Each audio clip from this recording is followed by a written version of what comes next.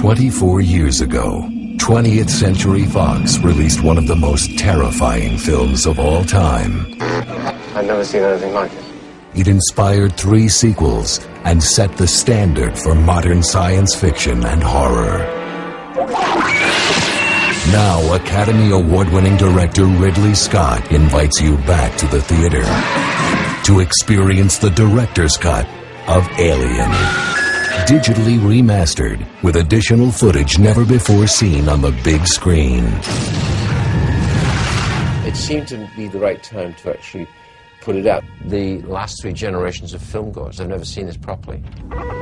They've only seen this rather depressing disintegration of the original quality on a little screen. So now you re-examine it very carefully and say, should we revisit some of the old footage that has never been seen, which we have done in this version. We've put in the landing leg, what I call the nest, where Ripley finds out basically what happened to the rest of the crew.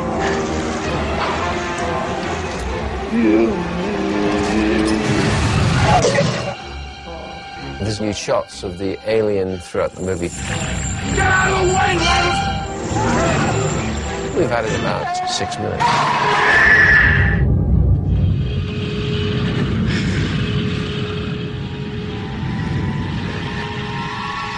We put the negative on digital data, and from digital data we can now retransfer back onto film. So it's like it was 24 years ago. It's almost better. Digital is a little more user-friendly than the film as it was then.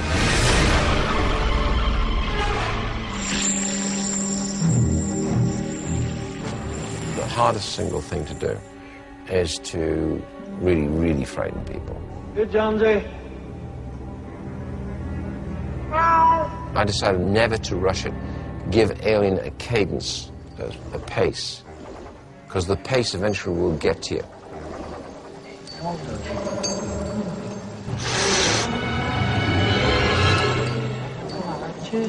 I think those beats are what makes it scary. And I always felt keep it really tight, so you're not quite sure what you've just seen.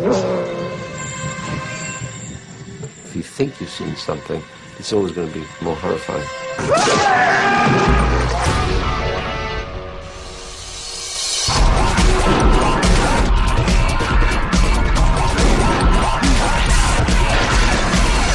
It's a refresher for a marketplace that I think has become jammed with lookalikes and pretends.